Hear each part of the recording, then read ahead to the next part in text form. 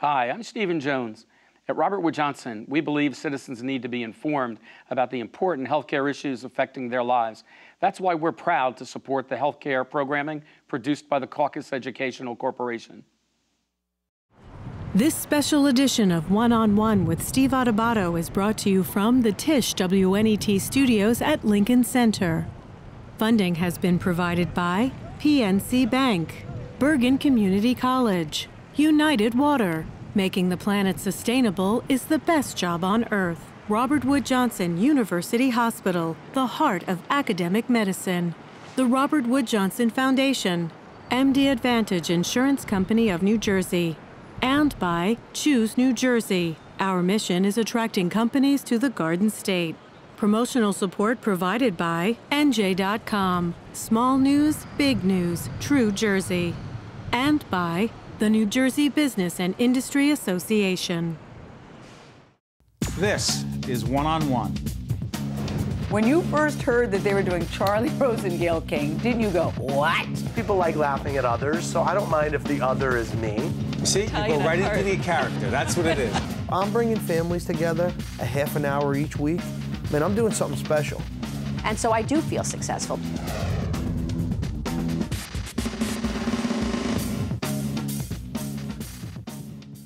Hi, I'm Steve Adubato. We're at the Tisch WNET studio here in the heart of Lincoln Center. It is our pleasure to welcome for the first time here in our studio a gentleman that people have recognized for at least a couple of decades here, Bernie Kerik, who is the author of a book called From Jailer to Jail, the former New York City Police Commissioner. Good to see you. Thank you, sir. You've had a heck of a career, a life. I've had a crazy life. 35 years in law enforcement. I started as an MP. I've been a cop, a correction officer, a federal drug agent, a warden. I ran Rikers for 6 years, and ultimately became the police commissioner. And unfortunately, was there during 9/11. So it's been ups and downs, but it's been a good career. 9/11 changed your life? Yes. How? Most importantly, I think I realized that you just cannot take life for granted. You can be here today and gone tomorrow. And I think I came to realize that when, 3,000 people perished in a matter of minutes. And it was very personal to me. I lost 23 people that worked for me. I lost a number of friends that died in the towers, and I got to see the aftermath and the effect on this city, this country, the resilience of the city. But most importantly, I came to realize very quickly, you just don't know, and you should take every day. Don't ever take it for granted. We were talking about before they got on the air. You're a guy who was born and raised. You grew up in Paterson? I was born in Newark, raised in Paterson. Yeah. Major reputation here in New York City, became a national figure. And the issues you ran into, we'll talk about in a second. But the reason I mention that is that, I grew up in a neighborhood that you know very well in Newark, and we know some of the same people. And right. Loyalty matters a lot, right? It does. So people come to connect you very closely to Rudy Giuliani. Mm-hmm. During that 9/11 period, he became, quote unquote, America's mayor. You're right there. Right. Soon thereafter, you become recognized as someone who can deal with very difficult situations. And your name gets put out there as someone, hey, wait a minute. Homeland Security is a huge issue. Why not Bernie Kerik? And you're thrust from handling Rikers, handling New York City's police department, everything you've dealt with, to this particular position. And I don't know whether you had any idea what you're going to go into or not, but let me just get to the point. You're thrust into a media situation, and your background is looked at in a way that I'm sure you may or may not have expected. But ultimately, issues are played out regarding there's a nanny in your family, that payroll taxes were not paid, and so there you're on the front page of all the papers. Long story short, some other issues come out, and you wind up dealing with legal and criminal problems, and you wind up on the other end in jail. Mm-hmm. The reason I lay that all out is as I was reading the book, I'm asking myself, where's your friend Rudy Giuliani in all this? You know, it's Rudy and I were close not only as a result of 9/11. I had known him since 1992. I worked with him throughout his campaign until he was elected. I worked for him at Rikers. I ran Rikers. I had unparalleled successes, turning Rikers into an international model for efficiency and accountability. Took over the NYPD, worked for him there. Then we had a private company, a security company, consulting company. When I was nominated for Homeland Security, and then I declined and withdrew my name, we created distance between us. By design? Yeah, pretty much by design. I didn't want to be associated with him as much as he didn't want to be associated with me, because it attracted media attention. I mean, if you look back to those times, every article about me, he was in it. Every article about him when he announced he was running for president, I was in it. So at that point, we basically created separation. The unfortunate thing, I think, was that after I pled guilty and I was... Tell folks, you pled guilty. I'm sorry for interrupting, Bernie. You pled guilty to specifically? I pled guilty to false statements and tax charges, primarily relating to my children's nanny and some apartment renovations I had done. And and serving, the prison term was? 48 months, and I served the full time within the guidelines, 3 years and 11 days. Okay.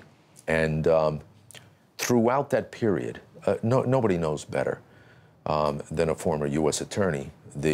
Which he was. Which he had. In the Southern District of New York. Right. Nobody knows better what that does to the family. I had no income coming in at the time other than my pension. And I would have hoped that he was there for my wife and kids, and he just was not. And what bothered me, I think, more than anything, is he was the godfather of my two daughters, exactly. My 12 and my 15-year-old. Did they not reach out for him and he would not respond?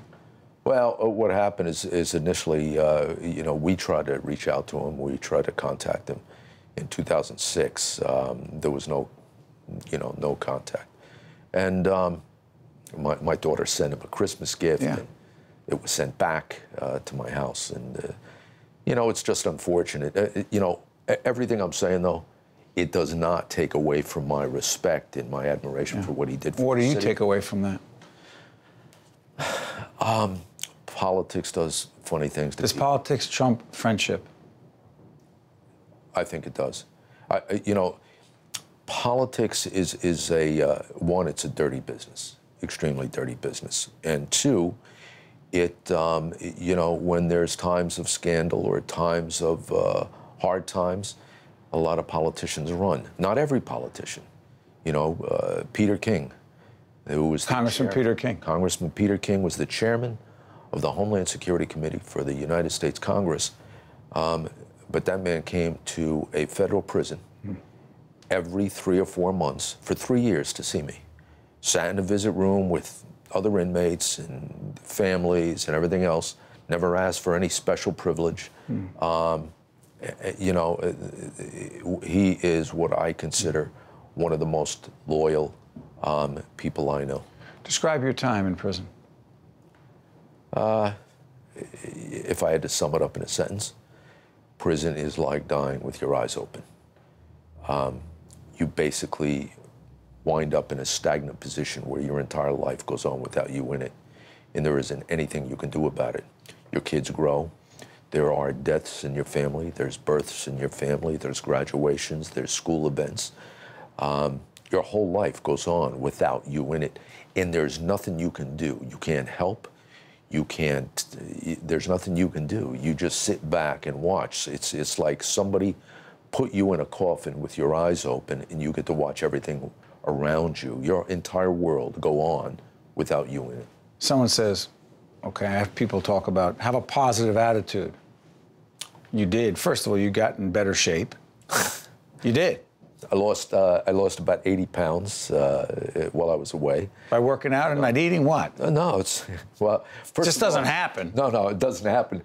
First of all, you know, my diet was tuna fish and chicken for the last 2 years I was in. And, you know, I went from somebody that would do 25 push-ups and be out of breath.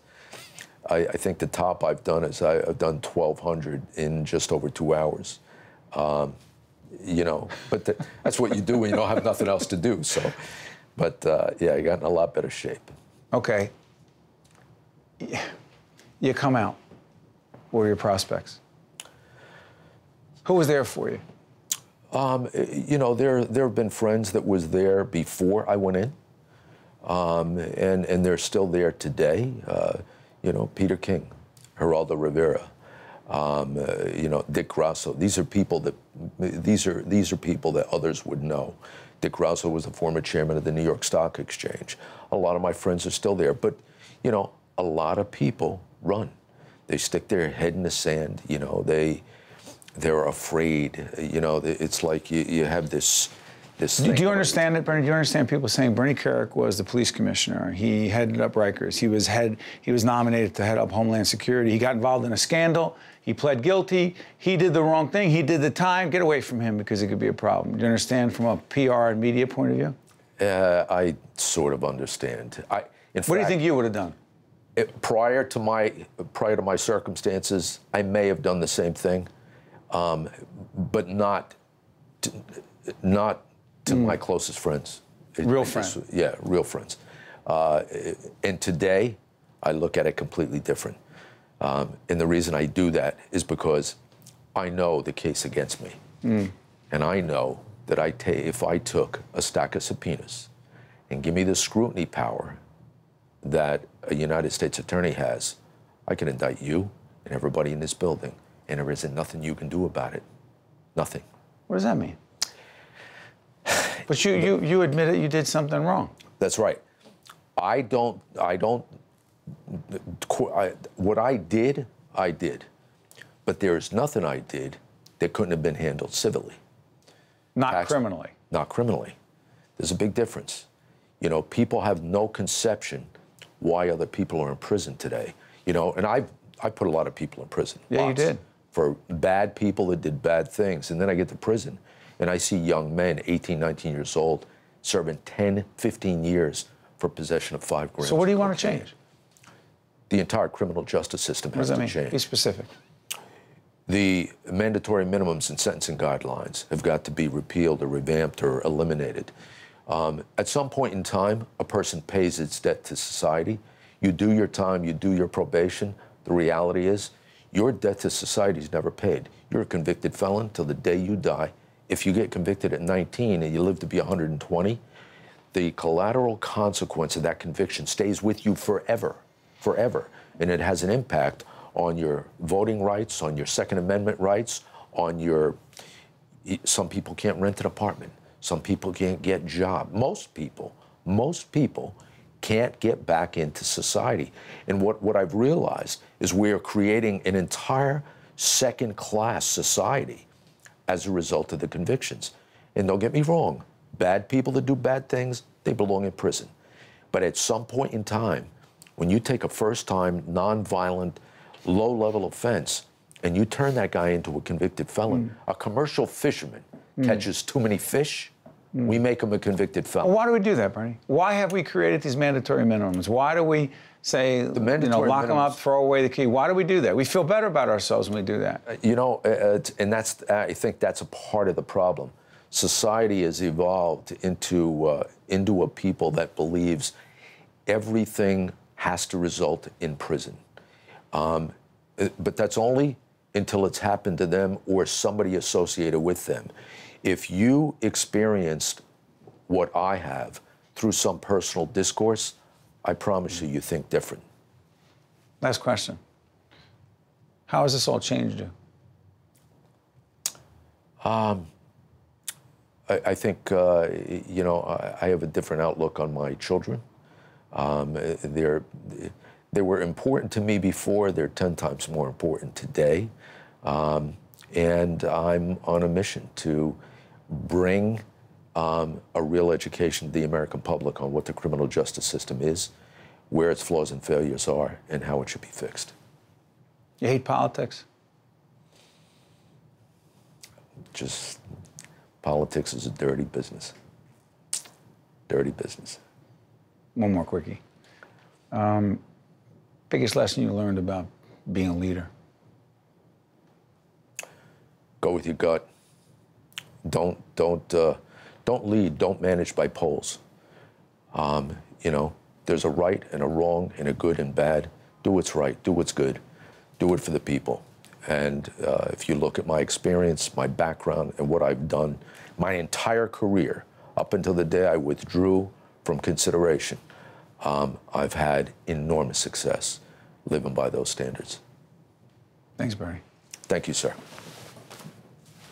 The name of the book is From Jailer to Jailed, My Journey from Correction and Police Commissioner to Inmate number 84888-054, Bernard B. Kerik. Thank you, Bernie. Stay with us. We're right back right after this. To see more one-on-one with Steve Adubato programs, visit us online at steveadubato.org. If you would like to express an opinion, email us at info@caucusnj.org. Find us on Facebook at facebook.com/Steve Adubato PhD. And follow us on Twitter at Steve Adubato. Hi, Steve Adubato. More importantly, I'd like to introduce Admiral Joseph Maguire, President and Chief Executive Officer of the Special Operations Warrior Foundation. Joe, we've had the opportunity to be here many times. In fact, here is the 24th Annual CohnReznick Foundation Charity Golf Invitational. This is CohnReznick Cares. That's the foundation. CohnReznick, great organization, raise money every year in this golf outing for your foundation and also the Joe Torre, the Safe at Home Foundation. Tell folks about your foundation, what it is, and who benefits from it. Well, thank you, Steve, and I really do appreciate CohnReznick and all the folks who come out here and support the Special Operations Warrior Foundation. We started in April of 1980 after the failure of the Iranian hostage rescue mission. There were 8 special operators who were left on the desert sand in April of 1980. And the surviving men who came back from that wanted to do something to honor their sacrifice, so they started the scholarship fund. And that's when the Special Operations Warrior Foundation began. There were 17 children who were the surviving children of those 8 men who perished. And the foundation passed the hat, and we had pretty modest means back then.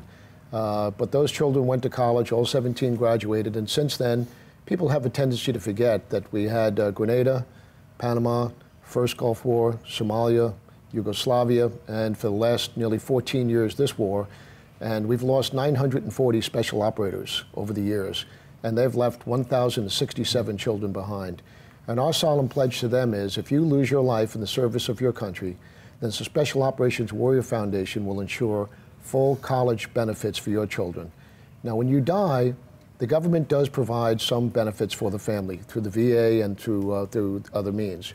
But what we do is we ensure full college tuition, payment, books, fees, computers for any university in the country. In addition to that, we provide tutoring for all of the children, from kindergarten through senior year in college.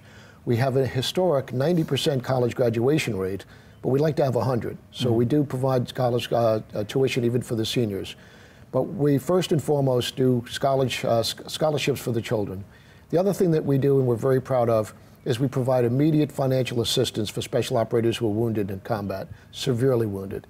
And we've started this program in 2006, and since then we've given $2.2 million of immediate financial assistance to the wounded.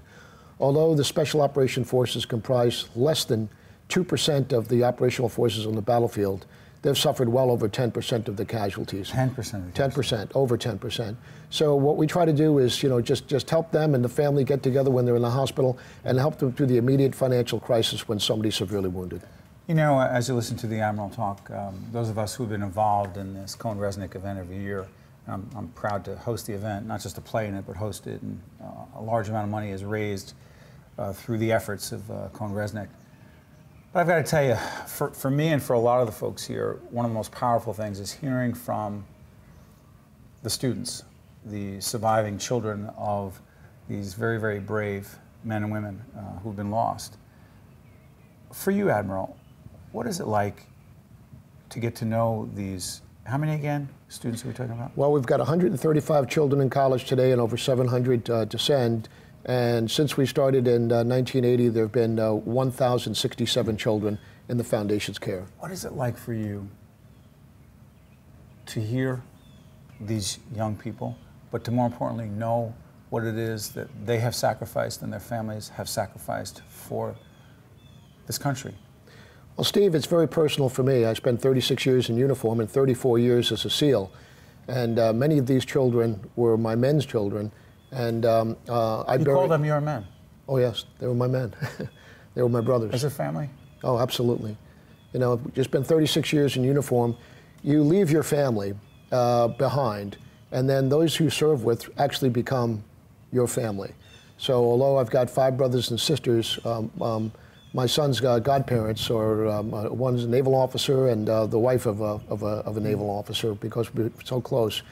But you know, just take Operation Red Wings, which was 10 years ago this month, when we lost 19 special operators in the Hindu Kush. Marcus Luttrell wrote a book called Lone Survivor, and a movie was made for that. And we lost 11 SEALs that day and 8 soldiers. We have 11 children from the 11 SEALs and 8 children from the 8 soldiers that this foundation is in the care. And I buried every one of those men, and I gave the flag to their widows or their mothers. So when I write these checks, sometimes I can write a check very quickly, and sometimes it takes me a while, because I reminisce about the father, who he was, how he lived, not necessarily how he died, and how much the young woman has grown from when she was sitting in Arlington National Cemetery next to her mother, and now she'd be a sophomore or junior in college, and in some cases has gone on and graduated from college. So these people are, you know, I consider them to be family members every bit as much as my own children, and it's just an honor and a privilege to be able to do this for the Foundation and for the Special Operations community. Admiral, what is it that you feel the rest of us owe those who have given their lives to, I mean, I'm going to say to our country, but it's more than our country. What do we owe not just those men who have given their lives, but their families, those children? Well, Steve, I think that the American people are very appreciative of people in uniform and veterans right now. I mean, all the time that I was in uniform, people didn't stop and say, thank you for your service. This is only something that has recently come about.